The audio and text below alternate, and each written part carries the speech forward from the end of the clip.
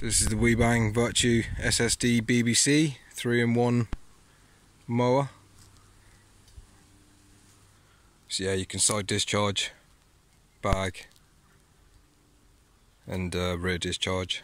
You can't mulch with this version because of the blade brake clutch, the BBC, that stops your blade spinning when the engine's still on. I wish I'd got the 4-in-1 without the BBC actually, because I do miss being able to mulch. This would be ideal. So a couple of pro tips for this mower. There's not much really, but there's two big ones that you most definitely need to do, in my opinion anyway. One, that is increase the RPMs. I've got another video out showing you how to do this, so I'll link that down below somewhere, but it's very easy. All you need to sort of really do is look at what, when you move your throttle, look at what's moving and look at what's hitting limiters and stuff like that. I'll give you a hint. But yeah, so get a tachometer. That's what I use anyway to check. The next thing is get a high lift blade on here.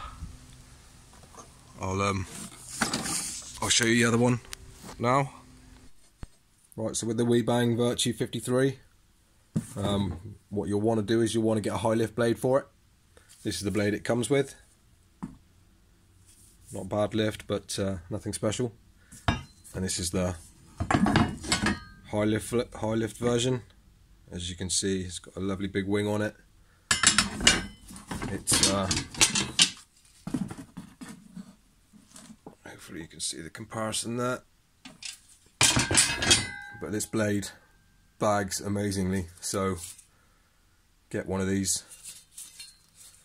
That's the first thing I did. I haven't even used this blade yet. This the one that came with the machine.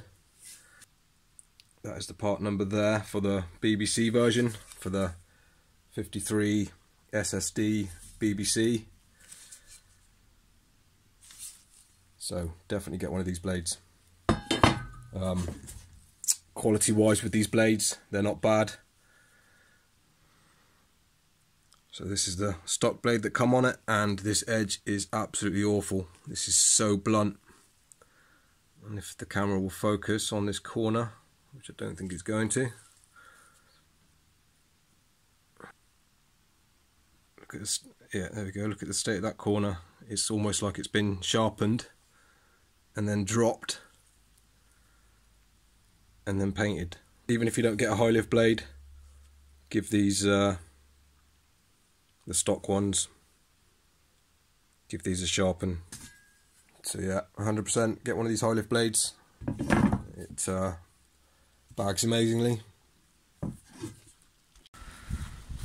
So the next thing I've done is I've cut my side discharge chute down, because it comes out to about here, and it's so angled at the ground where you kind of, when you're side discharging, you want it scattering. So I've lopped off about, I don't know, 2 or 3 inches. Again, I'll show you a picture of that, what it used to look like.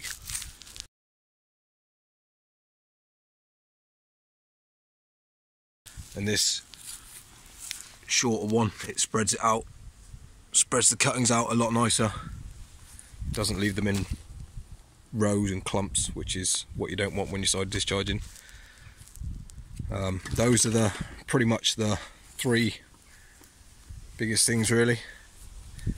You can adjust where your rear drive kicks in, if it's kicking in too you know, too early, because sometimes you want to be able to sort of do a turn and not have to release it all the way back, if that makes sense.